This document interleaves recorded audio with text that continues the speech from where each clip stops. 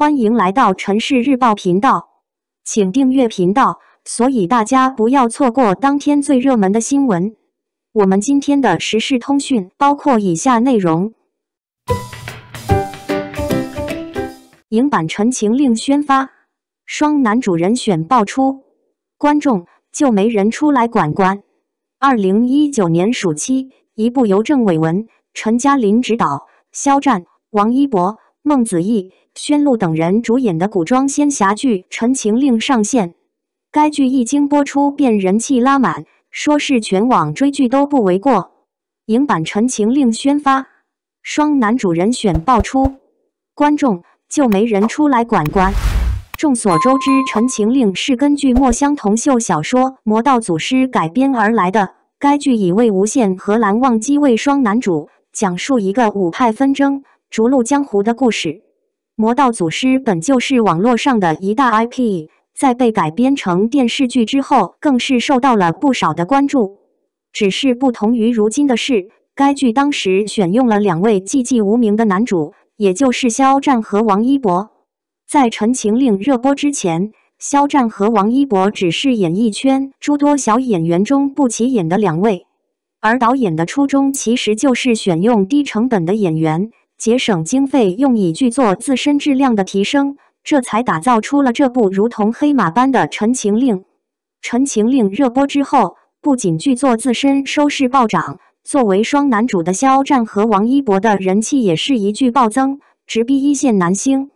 他们2位能有如今的人气和地位，当年的这部《陈情令》功不可没。《陈情令》之后，即便时隔多年，该剧的热度依旧遥遥领先。可是，毕竟这部作品没有第2部，因此好好的一部大 IP 就这么没了后续。可是日前出现的一则新消息，真的是震惊了观众。有消息爆料称，《陈情令》竟然要在今年秋季拍摄电影版。这则消息一爆出，网友们真的是沸腾了。一方面是因为《陈情令》热度之高，另一方面则是经典剧版在被改编成电影之后被毁的作品数不胜数。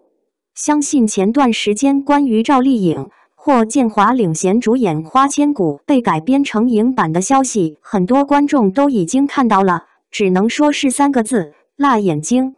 如今又轮到了这部《陈情令》。根据目前已经出现的消息可知，有关影版《陈情令》的宣发确实是出现在了网络上，并且还爆出了双男主的人选，将分别由赵文浩、孙泽元出演。关于以上2位演员，可能很多观众听说都没听说过。不过这也不是什么大问题，毕竟肖战、王一博在拍摄《陈情令》的时候人气也很一般。不过，在已经有珠玉在前的《陈情令》之后，再选用2位新演员去演绎已经深入人心的魏无羡和蓝忘机，显然不是明智之举。这也是为什么一众经典电视剧拍成电影之后，会让人觉得毁作品的原因。小说改编成电视剧已经盛行了有些年了，难道如今又流行将经典电视剧翻拍电影了？当真是没得拍了吗？对此不少观众质疑，难道就没人出来管管，就任由这股歪风邪气毁剧？对此大家怎么看呢？杨紫网名叫什么？古早网名文艺范十足，小猴子性格像向日葵。前不久，湖南卫视官宣杨紫加盟了综艺《你好》，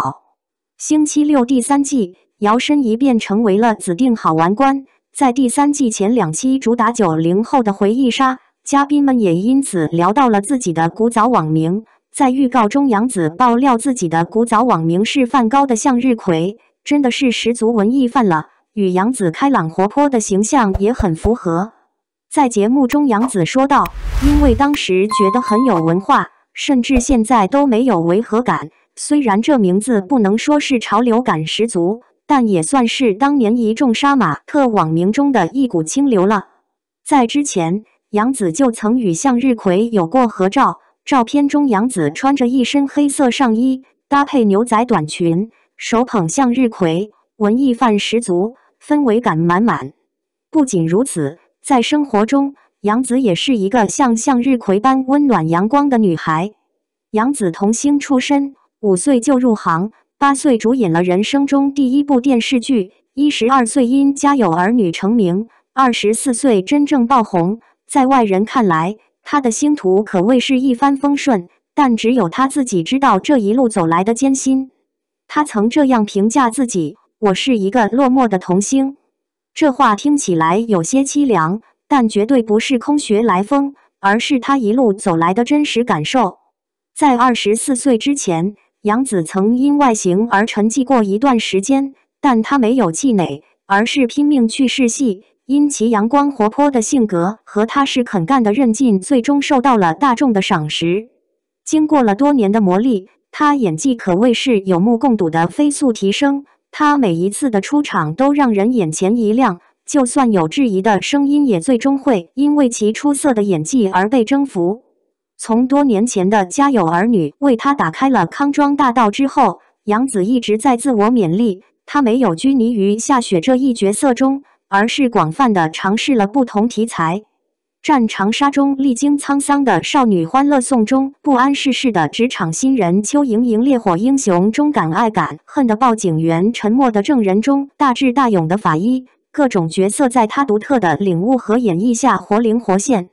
媒体和观众更是对她好评如潮。记得杨紫在采访时说过，宋丹丹曾经劝过她不要进入娱乐圈，这个行业如同染缸，并不适合她。但是对于演戏的热爱驱使着他，让他凭借着出色的演技征服了观众。因独特的魅力，让他在娱乐圈越来越出名，吸引了大量的粉丝。杨紫也有国民闺女之称，不仅仅是因为幼年时出演了《家有儿女》，还因为其温暖阳光，如同向日葵一般的性格，对待他人总是笑意相迎，对工作也十分认真，因此受到了更多的人的喜爱。在经历了坎坷又收获了名利之后，杨紫也没有迷失自己的本心，她还是一如既往的温暖善良。这样一位阳光积极的姑娘，相信上天也会眷顾她。她实在是娱乐圈中的清流，不炒作也不搞人设，一直都兢兢业业发展自己的事业。相信她的未来会是一片坦荡。杨紫诚意主演沉香如屑，服化造型辣眼睛，口碑褒贬不一待后续。王一博片场骑单车，电影没拍完路透照频出，状态呆萌接地气。UNIQ 王一博片场拍摄热烈的路透照又来了，骑着单车的他，这次的状态有点呆萌。不知道的还以为王一博这是忙着赶通告的节奏呢，实际上是在拍摄片场。这次扮演的角色是一名追梦的街舞少年。其实关于这部剧的路透真的挺多，从一开始我们就看到了很多关于这部作品的路透，开机时刻的热烈，到拍摄过程中各种的取景的，都没有说特殊保护过，毕竟这部剧作品需要很好的宣传。所以很多人说，怎么会有这么多路透，甚至群演都夹杂私货的情况出现，说1000到1万，因为很多人都是跟着王一博去的。这次路透照放出了王一博骑着单车，一身长裤上秀的装扮，素人模样。通过路透照看得出来，王一博的妆容并没有想象的那么精致，反而挺邋里邋遢的，很随性的一个妆容，非常符合送外卖的小哥模样。短发后的王一博看起来少年感十足，给人的状态也是很精神的。全然没有了镜头荧幕上我们看到的那个爱斗风、酷盖饭的他，反而呆萌了不少。其实看过路透照后，不知道为何，感觉这样子的王一博真的是很招人稀罕了，真是在努力做一名好的演员，干一形像一形，他根本不再受形象的困扰。很多人说他的演技一般，我们这个也不会大言不惭的给他辩解，演技这个东西需要的是慢慢的磨练，谁说影帝影后都是一开始就会演戏的呢？除非你天赋异禀，长了一张天生演戏的脸。起码王一博还是凭借一部作品让大众认识到他的，说明人家起码是符合人物角色的，演得不错才会拥有这么多人喜欢的吧。好了，毕竟如今的王一博重点已经转移到大荧幕上了，作品更是集中在电影作品上，这对于演技的要求更高。相信这么多作品都选择他，绝对不是大众口中那个没有演技的演员。我们更多是等待着作品的上映，看一下王一博的表现不就可以了吗？很多人看到路透都表示拒绝的口气，我们看到这些路透照放出来的，大部分都是营销号，甚至都是在集体转发，看来是 KPI 的要求。甚至呢，每次都给你整个热搜，这种操作呢，我们心知肚明了，人家也是一种变相的宣传了。毕竟这部作品是轻喜剧题材，聚焦的是街舞少年的追梦之路，很励志的，需要广泛的宣传一波。这种剧情的设定没有什么神秘性可言的，基本上大众都能够猜到其中的剧情设定了。所以呢，我们保持发出来就看一下，顺带着安利一下这部作品，让更多的人可以看到，是对街舞的宣传，也是对这部作品的宣传。同时呢，王一博还会参与到这就是街舞第5季的录制，8月份街舞就要跟大家见面了，我们这个夏天的热烈继续开启。感谢您观看视频，如果您觉得本时事通讯有用，请不要忘记点赞、评论和订阅。祝您生活愉快，充满活力，再见。